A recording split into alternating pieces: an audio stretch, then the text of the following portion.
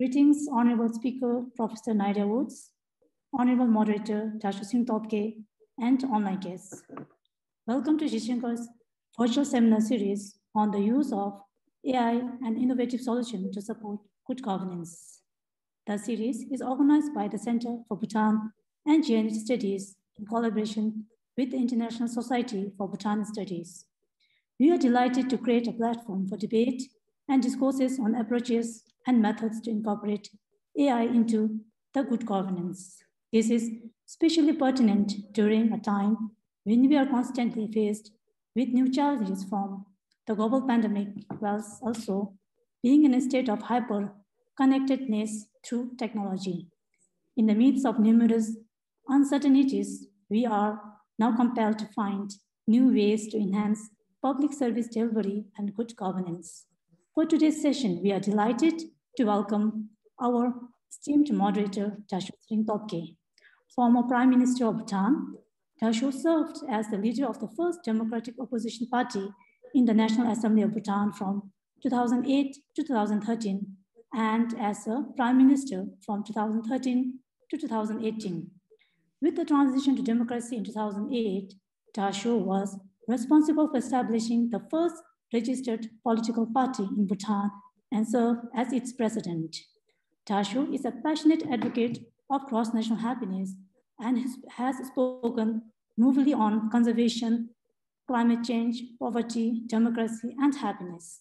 Thus, it is with great pleasure for the CBS team and our esteemed audience to welcome Dasho Tobgay. The screen is yours, La. Thank you.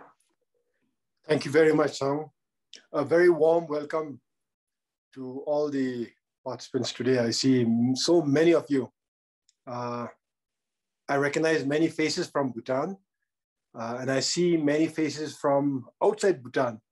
So a warm welcome to everybody. I am delighted to be taking part in this seminar series organized by the Center for Bhutan Studies and the International Society for Bhutan Studies. I'm extremely delighted to be given the opportunity to moderate today's discussion because we have with us someone that I have wanted to meet personally for a very long time, Professor Ngaire Woods. Professor Ngaire is a professor at the Oxford University. And now, as many of you would know, Oxford has been around for more than 1,000 years. And during those 1,000 years, Oxford has sought to teach many leaders, including global leaders. And yet it took a person like Ngaire to establish a dedicated center within Oxford for the teaching and learning of governance. So Professor Ngaire is a founding dean of the Blavatnik School of Government in Oxford. And she's an expert in governance, but she's an expert in multilateralism, in international cooperation and global economic institutions. She's a highly sought after speaker, and she uses these platforms in the World Economic Forum and other international platforms to talk about multilateralism, globalization, public policy, technology, values, and she's backed up her ideas through a range of books and articles that she's authored, and she's appeared on many internationally renowned television programs, particularly with the BBC. So I'm not going to go on and on about Ngaire Woods because many of you here today are joining us because you've heard of Ngaire Woods, and I'm sure you've read about her. And for those who want to learn a lot, there's a lot to learn about Ngaire and what she has accomplished. And for those of you who want to know a bit more, I will make sure that the show notes to today's programs will include links to her biography and her accomplishments, including links to many of the interesting talks that she has taken part in. So Ngaire, a very warm welcome to Bhutan, unfortunately virtually, but nonetheless a warm welcome to Bhutan. Today's topic is technology and values in governance. Technology and values in governance. I want to start at the beginning with governance and government. I mean, we take governments for granted today. No society today can exist without a government, yet it must have had a beginning. I mean, I think of Egypt, ancient Egypt, and the pharaohs. Can you tell us briefly about the genesis of government and how societies agreed to hand over powers to a select few to govern the rest? Thank you, Dasho, Tshering, Tobgay. It's such a pleasure to be with you all. I only wish I were there in Bhutan, possibly the most beautiful and certainly the most carbon neutral country in the world. And thank you for joining today. People do often think of ancient Egypt as a heart of government, and they think about the system of pharaohs. And the pharaonic system is one kind of government, very centralized, very hierarchical. I like to remember that even before ancient Egyptian governments, we saw, and we've got archaeological evidence of government in places like Sumeria, which today we would call Iraq, in India, Harappan civilizations, just to remind ourselves, and this is really important for a school of government that's in the United Kingdom, that actually the United Kingdom has always had to learn from every other region in the world, from the Middle East, from India, from China, from Japan, from the places where the earliest governments formed. And they formed for a simple reason, and that's that human beings can live in harmony. But as we all know, hands up, who has a family in which there has never been a single argument? I don't think anyone could say that. So human beings, because we need to trust that somebody will be a keeper of very simple rules, which enable us to be the best part of ourselves. And that's the genesis of government in its most simplest. A keeper of rules and simple rules, beginning with Mohenjo-daro and Harappa through Mesopotamia, Egypt, and all the learning that England acquired and implemented and imposed, I might add, in many other parts of the world till today. These rules have changed. And I would imagine government structures have changed and the purpose of government have changed. I wonder, Ngaire, if you can walk us through the big changes that the world has seen in government from the hierarchical structure of the pharaohs till today, what we consider as government. So it's a wonderful question, because it almost assumes that there's been a kind of evolution of government. But that's definitely not how I see it. I see it much more as cycles. It's not so clear to me that so much has changed in the way that government works. There are two core things that the governors and the governed have always wrestled with. And the first is, and that's to say, the first is, what is the mixture of coercion and consent that I will use to govern? So to what degree can I force people to obey me, because most of them are slaves and the rest rely on my patronage? And to what extent can I govern by consent, because the people consent for me to make decisions that help them lead better lives? And government throughout these several thousand years we're talking about has always been a balancing of those two things. And that takes us due to a second thing, which is the people's question. Why should I trust this person? Why should I trust this person to govern us? Is it because she's the same race as me? Is it because she's the same religion? Is it because she plows the fields next to mine? Those questions have always been there. And of course, one answer is because I'm the grandest and the richest and the most powerful, and hence all the trappings of state. And the other answer is because I can be trusted, because I'm living through what I have promised to you, which is a system of consent. And to me, the other big issue that we see going round in circles is on what basis should government decide to distribute what are scarce goods? You know, because human conflict arises at its most basic as conflict over resources, over water, over food, over status and how status is apportioned, over family relations, and the basis on which those decisions are made, which might be religious, it might be secular, it might be sets of rules that emerge and form a culture. So, and when I think about it, Tshering, these three things I've seen move in cycles. You know, there are some things from ancient civilizations that they got wrong that we're still getting wrong today. And there are some things that they got right that we're still getting right today.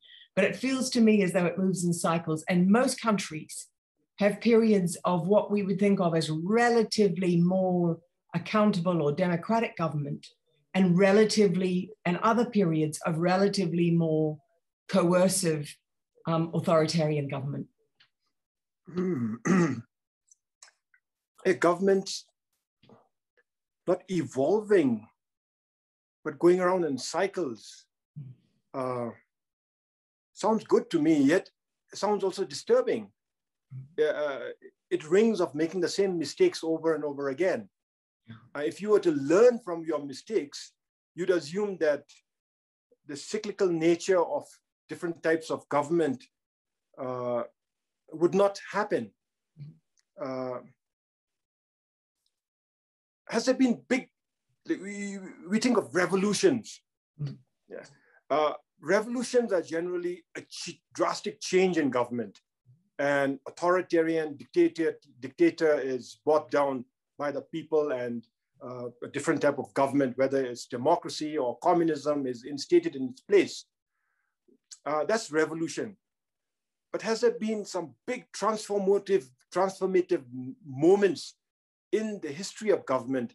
I'm thinking again, almost linearly, like in economic revolutions, from farming to mechanization to mass production to internet now. In government, is there any big transformative ideas that have taken place?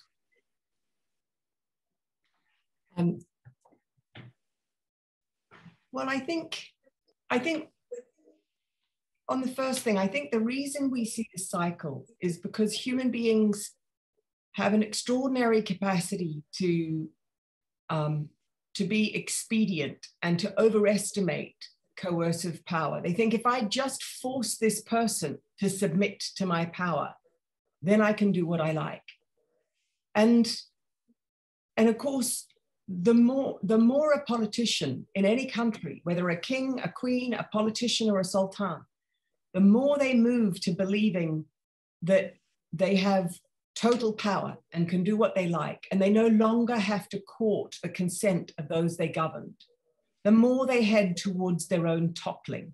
It's an almost inevitable cycle, because human beings don't actually suffer coercion for too long.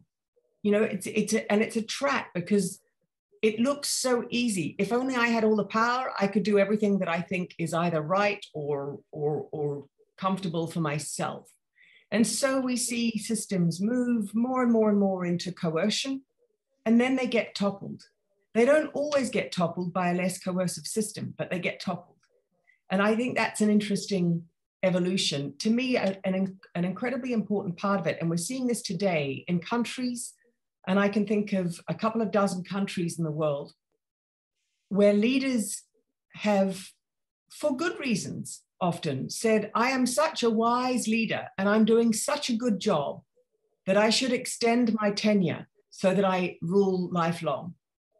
And there's a huge problem to this that they don't see. And some of them are very well-intentioned. And that problem is that the minute the rest of your political system, the minute your society think that you're in power lifelong, they stop telling you what you need to hear. It's like the emperor who wore no clothes, and nobody dared to tell the emperor that he was naked. That is what happens. Your advisors stop telling you what you need to hear and start only telling you what you want to hear. Your family, your court, your ministers, your governors become more and more corrupt because they start feeling that this is their time to eat. This is their chance to get rich. And then when you pass on, somebody else comes in and it will be somebody else's turn. And so you get a system that becomes both less informed and more corrupt. And that's not stable. And that's what creates the cycle. Mm-hmm. Ngaire, you mentioned coercion and consent as not necessarily a basis of governance, but also what drives this cyclical nature of governments. I want to share with you a very interesting transformation in government that has taken place in our own country, an experiment, if you will. So we have been blessed by enlightened monarchs, and we love our kings. And our fourth king, His Majesty Jigme Singye Wangchuk, started devolving power and authority from the throne to his ministers and then to decentralized structure. And then he himself stepped down at the ripe old age of 51 years. And the crown prince became king, our fifth king, our current king. And the crown prince oversaw the completion of a constitution that formed the basis for the imposition of a democracy in Bhutan. And I say the imposition of a democracy because the kings had the people's consent to govern them. But our kings and our king refused to continue or refused to coerce the people, and therefore insisted that we must have a democracy in Bhutan.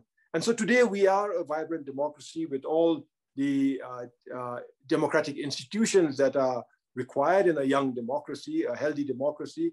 But just as a side note, Ngaire, I mentioned this transformation in government that has taken place in Bhutan.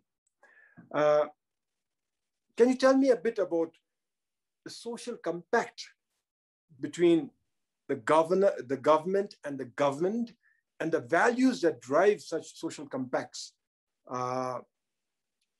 today, and perhaps the evolution, if there is one? So the social compact is, I guess if we look at the two extremes of a social compact, we can start understanding what it comprises.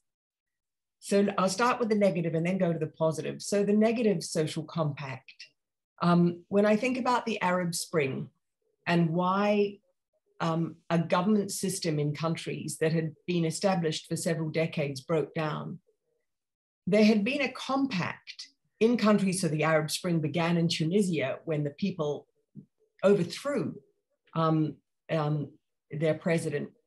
And the social compact that was broken was a compact that said, and it was across several governments, I will be leader, I will be president, and I will ensure that I deliver to you all jobs, even if the jobs aren't very worthwhile, and a certain standard of living. And in return, you will accept that I do what I like. So very high levels of corruption, very high levels of enrichment at the top of the country. And that system only worked for as long as as Ben Ali could keep delivering on that promise. And it was the same in Egypt and the same in other countries, right? So it worked as long as he could keep delivering. But when you had a global financial crisis in 2008, and suddenly the authoritarian leader could no longer deliver on his side of the compact, the people rose up and said, well, you're not delivering your side of the bargain, so we're not delivering ours. And suddenly the deep corruption that had been there for for decades became very, very apparent to the people, and they rose up and overthrew that government. And that's an example of a social compact that broke. A very different social compact that I would point to is the interesting example here in the United Kingdom after the Second World War, when Winston Churchill came back from leading the country in a war that had been victorious. Remember the Winston Churchill victory sign. And it was just assumed that he would win the election in 1945, just as the war ended. After all, he'd been victorious in war. Why would he not win the election? And instead, the British people refused to vote for him and voted in their majority for a different prime minister, for Clement Attlee.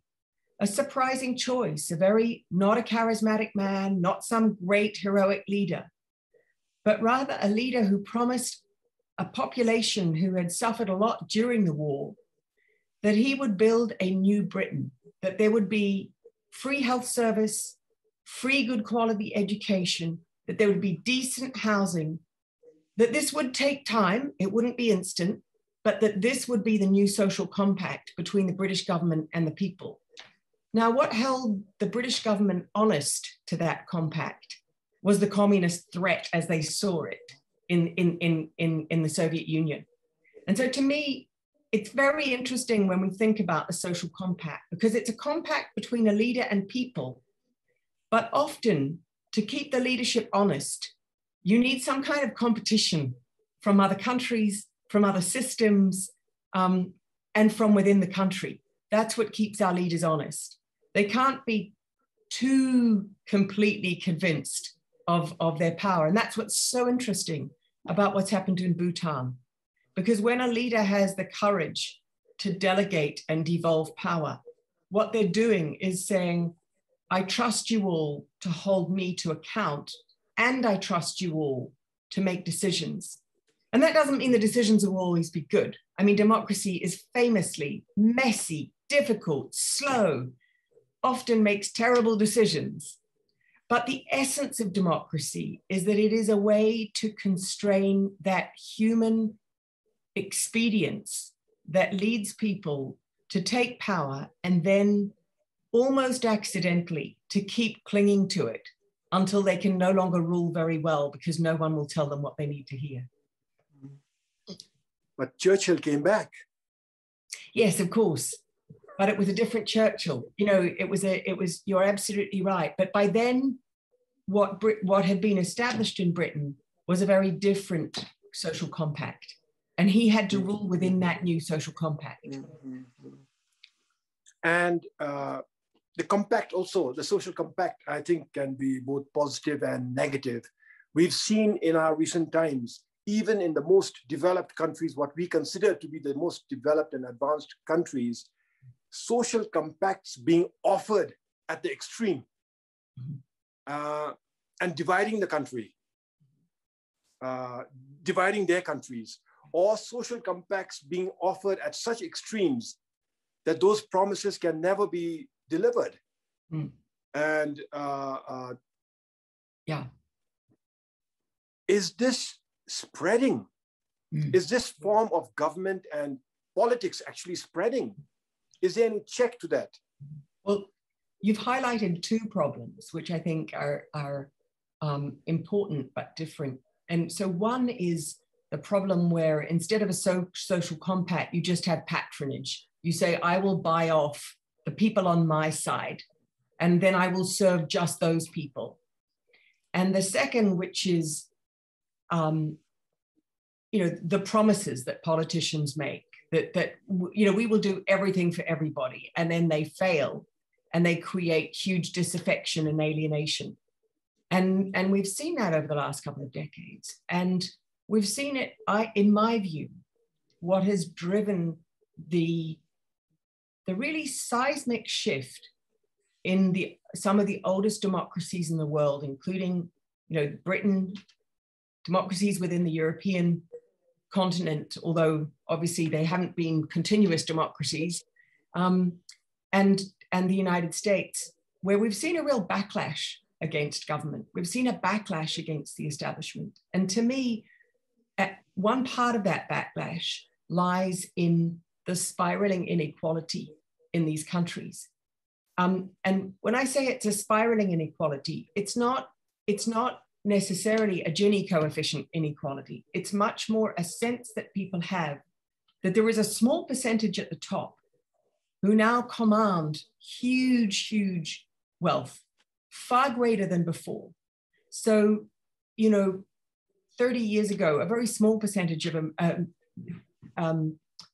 the most wealthy 400 Americans would have commanded a very small percentage of the country's GDP. Today, it's more than 17%. Or, 30 years ago, CEO of a major American company would have earned about 40 times what his or her rank and file worker earned. Today, it's more than 250 times. And that's an inequality that people feel and they see every time they look at Instagram, every time they go on TikTok, every time they turn to social media, they can see that inequality. They can see the person that works in their own firm but happens to work at the top of it, getting into their private jet, you know, sitting in island resorts with their families, and they feel that inequality, and it drives a sense that government is no longer about governing for the public interest, but is about feathering the nests of a small group of people. And that makes it very difficult for politicians, because without the trust of the people, it's actually quite difficult for them to restore, you know, a governing for all people. It's too easy for them then to resort to buying off certain parts of the population and starting to use what I call the crack cocaine of politics, which is exclusive nationalism, which is the politics of race, of religion, of individual identities, where you say your own, you know, you can only trust the person that looks like you and prays like you, and you start dividing communities. And we're seeing the results of that kind of division in too much conflict in too many countries. So how can governments better use values to address these divisions? And more specifically, how can technology be harnessed to push forward those values in governments today? Yeah, so technology is a really tricky one because it's got two sides. It's like a two-edged sword, a good side and a bad side. Go right back to humankind's first technologies, you know, the plow, that could help a human being plow a field. Once you had a plow that could be drawn by human beings, you had immediately, and we see this in the archaeological evidence, you have human beings starting to hire other human beings or to enslave them to use that plow. And of course, the human being that had, you know, that started with one plow and soon had 10 and soon had a workforce of 50 was a human being who was getting very rich and beginning to make more and more use of people who were becoming less, either not paid or lesser paid. And so the great convenience of the plow and the possibility of farming at much greater advantage to produce much more food, on the one hand, brought with it the challenge of how you begin to govern a society where some people are becoming very wealthy and others are becoming very poor, and the contrast is very clear. What's fascinating, my colleagues in archaeology show us that the transformation of small settlements where human beings lived side by side in houses that were the same size, and we can see that from the archaeological evidence, to you start getting these technologies which make some people very wealthy. And at first, the wealthy start building hidden food storage under their house, and we can see the archaeological remains as they're trying to hide their wealth. And then they start building their own settlements. So you see the huge, magnificent palaces in one part of the city and the small hovels of the people working for them in another. That challenge is with us today as we look at Silicon Valley's billionaires who commandeer more wealth than the GDPs of some entire countries. And we see millions of people, you know, there are literally millions of households in the United States that do not have running water. And that's all in the same country. This is not a new problem, it's an old problem. So how do we deal with this? Well, it's two things for me. It's using technology for good, so starting to use technology to solve some of those problems of inequality, but it's also the values of the people who are benefiting from technology, which simply need an urgent reset. And we're already seeing that, where some leaders in technology have really understood that their success carries with it huge responsibility. Well, here, our governance has been based on a development philosophy we call gross national happiness. Mm-hmm. While most countries measure the purpose of government, mm-hmm. the achievements of government through GDP, here it's a bit more holistic, and we talk of gross national happiness, not just economic growth. I've been wrestling with how can we use technology now, today's technology, the state-of-the-art technology, to further the ideals of GNH in government, and whether it even can be done.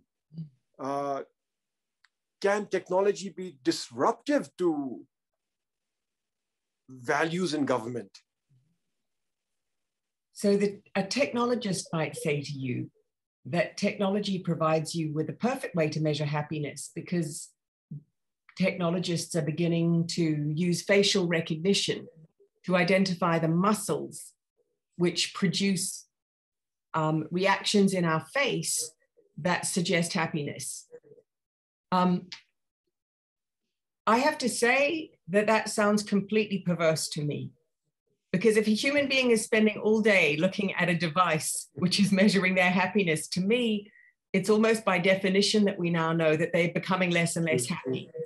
And so for me, there's two very interesting parts to this. And again, it's using technology for good, but also understanding the damage that technology can cause. On the one hand, I see a body of evidence coming out of psychology laboratories around the world that tells us that the more time people spend on their screen, the more fragile they become, the less happy they become, the less resilient they become, the higher their anxiety, and the less their resilience to things like suicide. And that's the negative side. And on the positive side, my friends and researchers in technology assure me that on that same little device that is causing this anxiety and unhappiness, we can have programs that help people to meditate better, that help people to find their own path to happiness. What I find interesting as a mother of children is watching teenagers use their devices to buy an app which shuts off their phone for 8 hours. So some part of happiness is going to be about shutting those phones off, I think. Well, all of us are struggling with this pandemic and have had to deal with technology. At least those of us fortunate enough to be able to afford technology have had technology in our faces and in our hands non-stop for the last for the last 20 odd months now. And on a related note, on this pandemic, on COVID, I want to ask you, what is your assessment on how governments the world over have responded to the pandemic, number one? Yeah. Related to that, will the COVID pandemic transform some governments? Can it transform governments? So one of the things that we've seen very clearly, if I can pick up on our technology and trust discussion, is that some governments thought that technology, and for example, in several continents, they thought that you could contain the pandemic by creating an app which would track people and which would tell them when to isolate. What's been very interesting learning in that, if I take the United Kingdom, is that the technology never works without trusted human connection. So Britain spent £35 billion creating a testing and tracing system which used technology. So they tried to build an app and have a nationalized system which would deliver information and then use call centers to tell people when to isolate. And it just didn't work. Now, why did it not work? It didn't work because what the evidence from China and Vietnam and countries that have been more successful shows us is that you need a human being that you know to knock on your door and say, you need to stay home. And by the way, do you need food? And that human element has been crucial. So systems that have failed are the systems that are not using the trusted human element. The vaccine system in Britain has been a terrific success, overcoming vaccine hesitancy in many communities. Why? Because the vaccine task force have put money locally. They've trusted people to use mosques, to use churches, to use community centers, to use trusted doctors to be the people delivering the vaccines. And that's a learning. At first they thought we'll just have huge centers and everybody will go there because they trust us. Not always. You've got to go to what people trust, because otherwise their distrust will have them staying home and not being vaccinated. So it's been, to me, the story of the pandemic is a story of, on the one hand, how extraordinary technology is, that we could sequence the genome of the virus and come up with a vaccination so quickly, manufacture it in a difficult biological process so quickly, and then start vaccinating people who trusted that it was safe to be vaccinated so quickly. The Chinese vaccine, the Russian vaccine, the Oxford AstraZeneca vaccine, the American vaccines, they've all done that.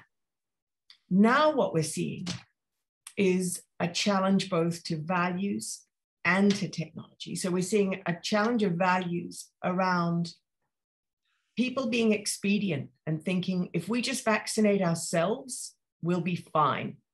So the rich countries can vaccinate themselves and just close off the rest, and they'll be fine, they'll be safe.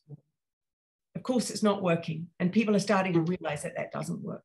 That the longer this virus stays in active infection, the more it will mutate and the less safe the vaccinated populations will be. So even the amoral person who doesn't care about people dying in India cannot afford to say, I'm safe with my vaccine, let's just keep people that have been in India out of our country. They can't afford to do that, because by not helping contain the virus in India, by not vaccinating people in India, they're putting themselves at risk as well. So I think the world will change. It will change. It will change. My hope is that a first change we'll see is a humility in countries like the United Kingdom and the United States, which thought that they were so well prepared to contain a pandemic. They ranked themselves 1 and 2 in the world for pandemic preparedness in 2019. And then they very quickly, they were the first countries to fall over and not contain the pandemic because the politicians just said, this won't touch us. So there was a huge complacency at the heart of government. Well, that and what you had mentioned earlier, the overtrust on technology in governance. While technology has served in developing the right tools and the right science, the right vaccines, and is working on the right cures, but in terms of actual governance, people seem to prefer the trusted human element. Yeah. And if that is the case, this is a lesson for us in Bhutan, as we grapple with how we can bring in digital governance all the time, how we can use technology to improve governance in Bhutan, that we must not forget the trusted human element is absolutely required. And as it has been proven in Bhutan's case, that the trusted human element, as you call it, has worked in keeping the pandemic under control so far in Bhutan. But what has the pandemic, how has it affected globalization? More importantly, multilateralism? Yeah. So there's the practical effect. You know, people always describe globalization as the genie that you can't put back into the bottle. But of course, each global crisis shows us that it goes very quickly back into the bottle. You know, that the pandemic caused global trade to seize up, just as the global financial crisis did, that borders are closed, that people are talking about vaccine passports, that the world is more cyclical than those who would argue that globalization is an inexorable force would believe. I think there's two trends that we're seeing. One is the need for global action, for example, on vaccines, and the need for global cooperation on financing the build back from COVID. And there I'm both optimistic that is being understood too slowly, but it is being understood and there is action that's being taken. At the same time, there are too many people saying the pandemic has to be solved at the global level. We need global rules, global institutions, and global enforcement. And there I would say, stop, wait. What have we learned about local resilience? What have we learned about building from the bottom up? We've learned in this pandemic that the best containment, the best test, trace, and isolate is very, very local. We learned in other diseases like river blindness. River blindness has been fought across the world from a bottom-up strategy. I mean, people tried to do it top-down. The World Bank tried to do it top-down. It didn't work. And we've ended up with a strategy which starts with each village's community health worker. And it's been built bottom-up because those are the people that are trusted and those are the people that can deliver. So my hope is that we'll see coming out of this a pandemic preparedness model which has this powerful bottom-up investment not in national government fancy technologies, but investment in local health workers that are trusted and that can go and help the community to contain the next pandemic, which might not be one to which there is a vaccine. Well, I think, Ngaire, we are running out of time.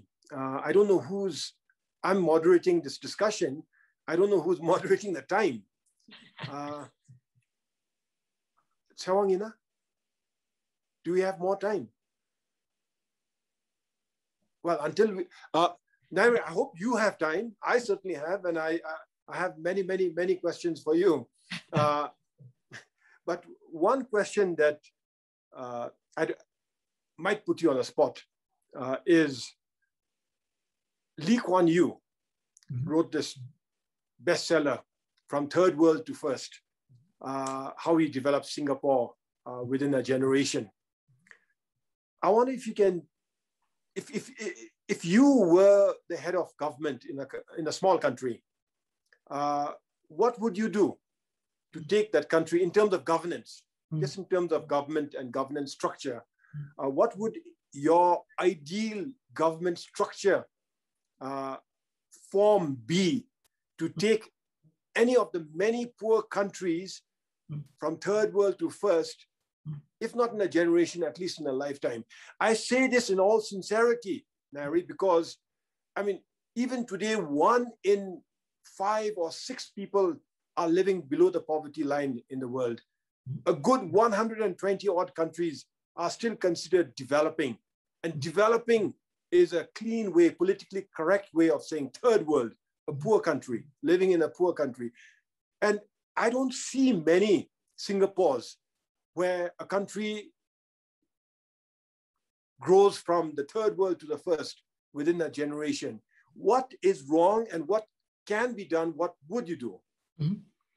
So you touched there, it's a question I have thought a lot about in building the School of Government and thinking about what are the qualities that we need for people who are going to govern in whatever country they're governing.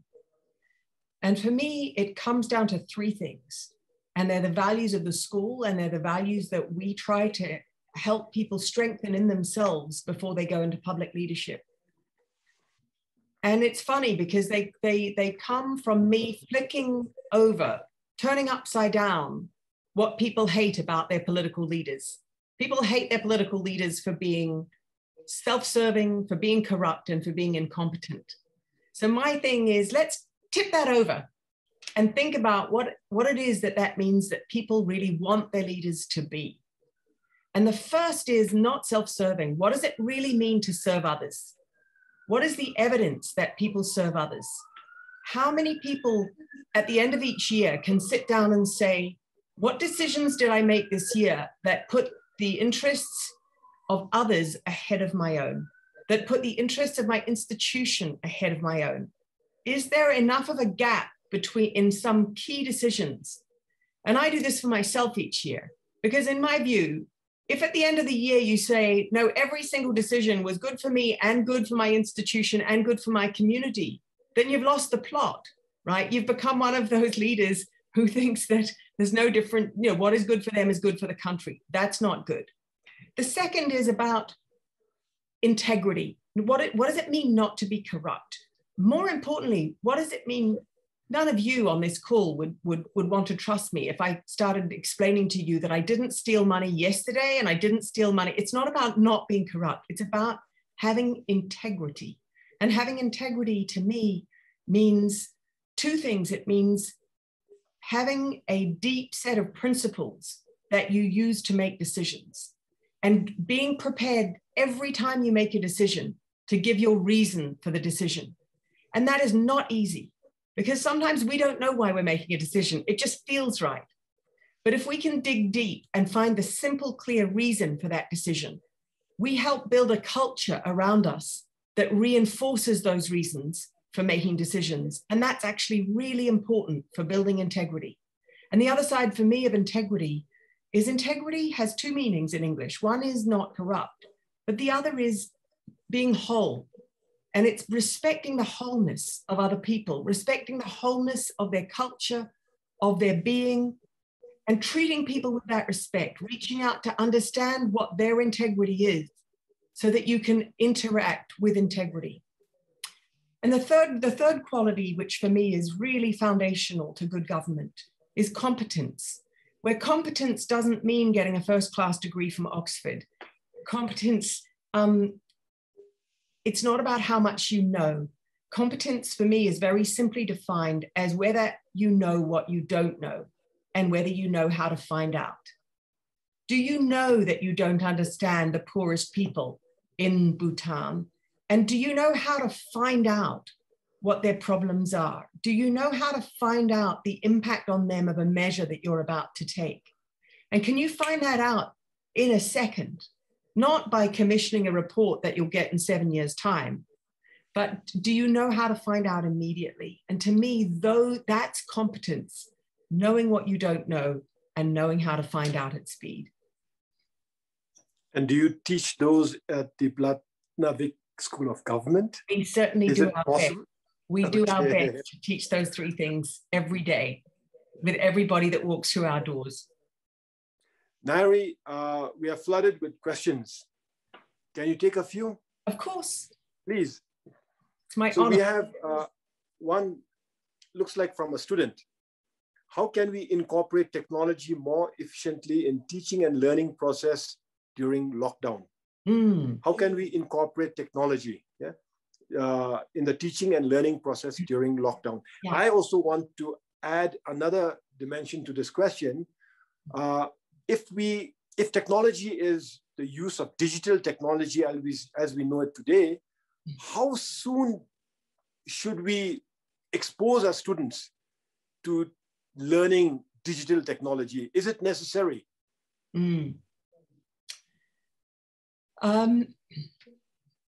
So the first of those questions about how we use technology in learning. So I'm not an expert on that. But I can tell you, I can share with you what we've learned as a school who's been teaching online and offline and in hybrid for a year and experimenting. And that's that technology, to be good, needs to be very interactive. So you need to be reaching out to people and saying, Namgay, you don't look very convinced about that, or Sangay, you're concentrating hard. Is this something that interests you? You need to be calling people in. So what we've done with our technology in the school is create screens where people's faces are life-size, so that even if I'm the only person in the classroom, I can see everybody's faces. And some people might find it rude, but it does mean that I am constantly saying to my students, hey, you're reading, that looks good. What is it you're reading? So that we can so that they know that I know that they're there. And we forget that teaching, in my view, is part effective. It's partly about having information and helping somebody else have it, but it's a big part affective. And what makes students really excel is it's their relationship with their teacher. And if we don't think about that online, we're going to lose that learning experience. So like governance, what you're saying is technology should not replace, perhaps even cannot replace, the trusted human element. Yeah, I think that's right. I mean, I think there are some things, maths, where online learning can really help people. I used to tutor maths when I was at high school. And what fascinated me is people's brains, in my belief, absolutely everybody in the world can do mathematics. It's just that people's brains work differently. Some people are very visual, some people are very numeric, you know, and so what's fascinating is understanding how somebody's mind is working and helping them get to where they get to. What that means is that people block. I'm sure you've all watched children learning maths. People block at different moments. And so online is actually wonderful. If they go onto something like the Khan Academy and they can redo a step 50 times without being embarrassed that they're holding up a class or that they're asking the teacher the same thing over and over again. So for some things, technology is really a magical way of learning. What it doesn't teach us very well is to read other human beings, to work with other human beings, I don't think it's teaching us EQ. It's too transactional for that. Mm-hmm. Well, I'm concerned that technology is just increasing the divide that exists among countries and within countries.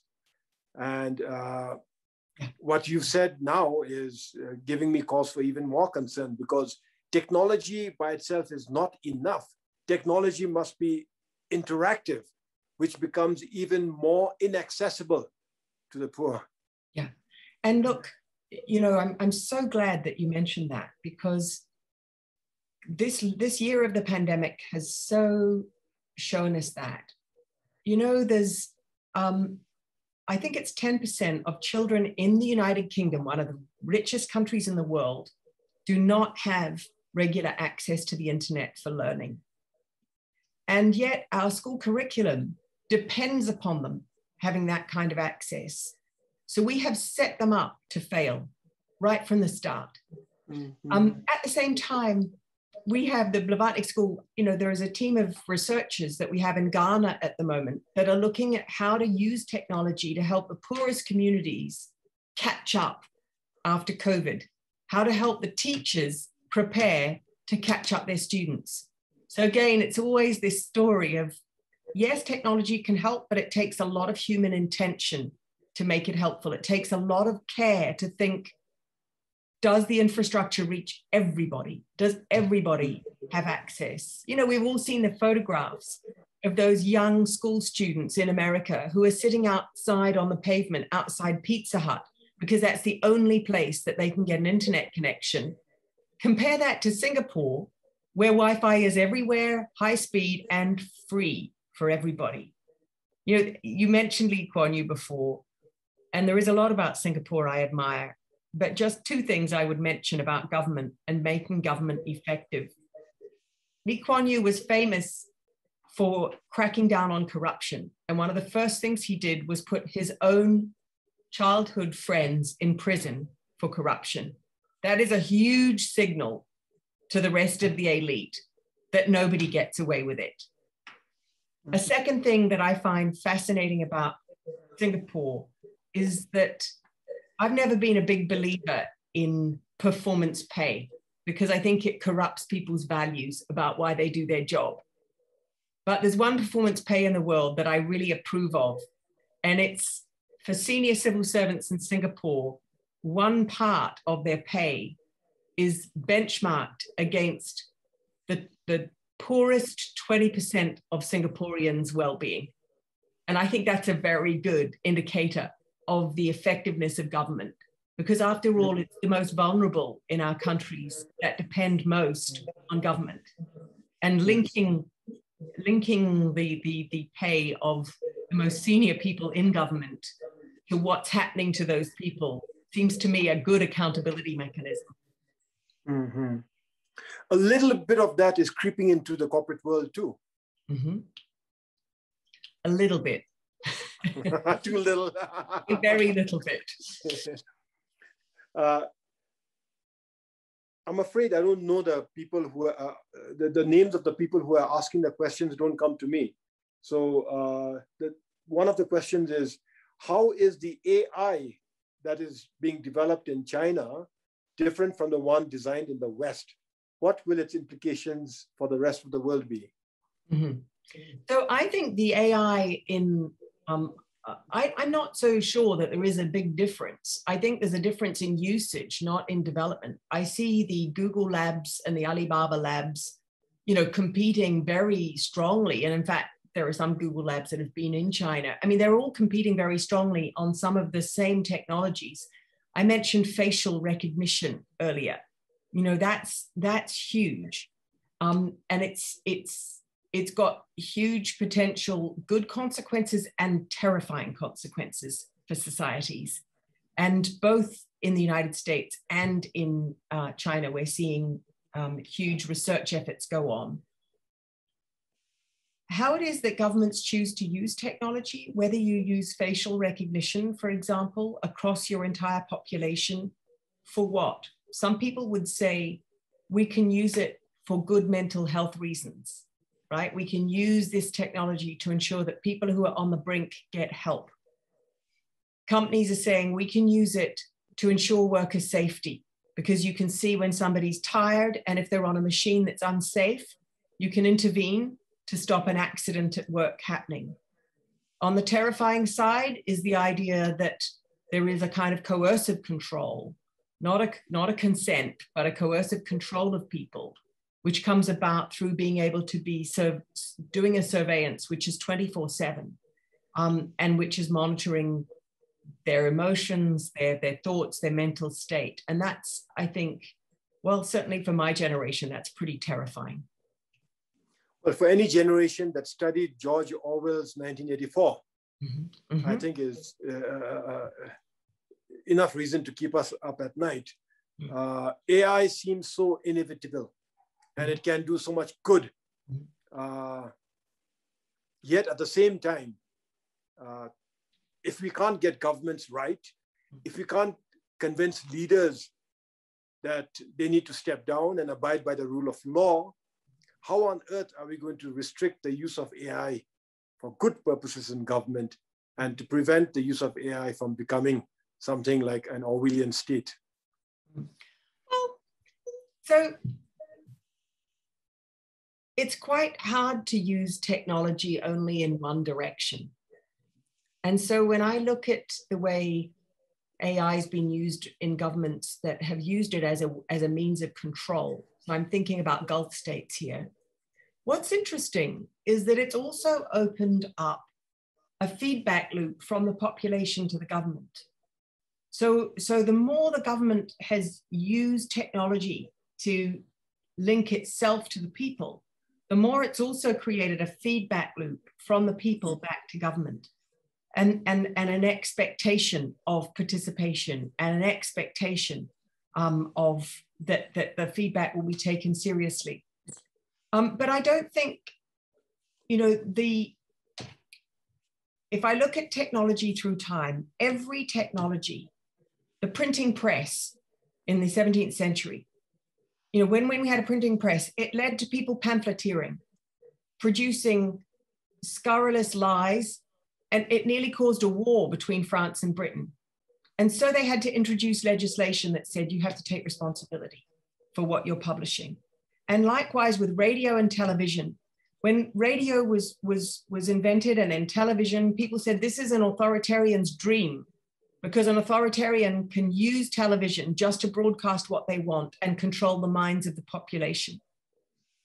And it didn't become that. And it didn't become that because human beings have an amazing ability to subvert technologies and to use them in different ways to fend off coercion.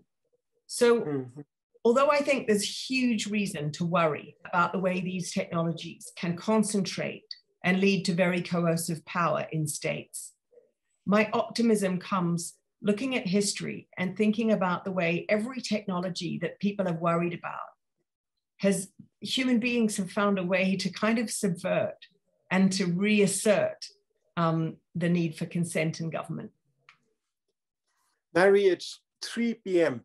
in Bhutan, and we've taken so much of your time. Can you take just one more question? Of course. Okay, Namgay Chodin has been raising her hand virtually, and now we're going to hand over the mic to Namgay for a question. Hello, good afternoon, and thank you for this opportunity. My name is Namgay, and I am a public servant, but before that, I spent 4 years in Singapore. So the whole conversation on Singapore particularly got me very excited. My question is, how do you look at emulating best practices in governance? And I'd like to give a little bit more context on why I am asking this question. I can see that a lot of us, and especially in Bhutan, we look at Singapore as a country that is worthy of emulating many things. But I always like to come in and temper the enthusiasm, because after living there, I do believe that we have to be very cognizant of the very unique cultural and historical contexts that have led to that particular trajectory for Singapore, and that may not necessarily work for a country like Bhutan. And I'm sure a lot of people come to the Blavatnik School to share ideas and to find out some common ways that we can learn from each other. So yeah, my question is, how do you look at emulating best practices in governance? Yeah, thank you, Namgay. That's a great question. All over the world, people are always looking for the magic bullet or the silver bullet or the perfect, template.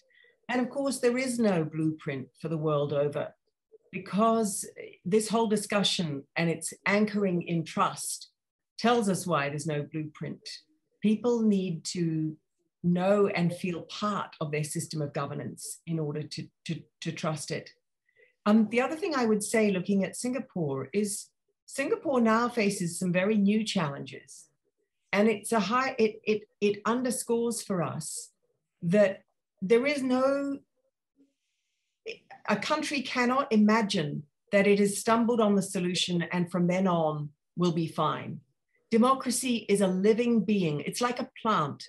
It needs watering every day. It needs caring for every day. And that's what, in my view, the last 5 years have shown us. The backlash, the storming of the Capitol in Washington, D.C., the transformation across every European country where the establishment political parties all failed to win majorities in the last elections. All of that underlines for us that democracies in some parts of the world became very complacent, and they took for granted the consent of the people, and you just can't.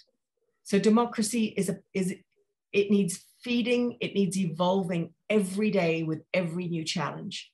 And what is good for Singapore is the fact that public service is very high status in Singapore. And it's not because people keep saying it's because they pay their public servants so much. That's not actually true. The Singaporean civil service will tell you that they take the market rate and they reduce it by 40%. And they call that the status kind of, the public service status piece. But it's the social status of being a public servant in Singapore is very high. And that means it continues to attract very good people who can work hard to find solutions even to the new problems that they've got now. I hope that helps. I thought Ngaire, your immediate answer to Namgay's question was going to be lock up your childhood friend and take it on from there. Ngaire, thank you so much. I enjoyed this discussion. I don't want to impose on your time any longer. Thank you so very much for visiting us virtually in Bhutan. I hope that you will visit us in person, and I hope that we can continue this conversation in person in Bhutan. And as for me, I look forward to visiting you at your school at the earliest possible. So again, Ngaire, thank you so very much for giving us your time, making this time, giving us your time, and sharing your knowledge with us all over the world, but especially those of us in Bhutan. Thank you very much. Tshering, it's such a pleasure. And I really look forward to coming to Bhutan, but to hosting as many Bhutanese as will come and visit us in Oxford. We've had students from Bhutan and Oxford that have been outstanding. So, encourage those to come study with us and stay well. It's just been a great privilege to take part in this conversation with you all. Thank you. Thank you very much. And thank you to all the people who stayed on. I think only 3 of you left, and many joined during the course of our discussions. A big tribute to Ngaire out there. We've had tons of questions, and my deepest apologies to each and every one of you who have sent questions. Let's see what we can do about those questions. Perhaps I'll email them to Ngaire. So once again, thank you very much, one and all. Thank you. Goodbye. Bye-bye.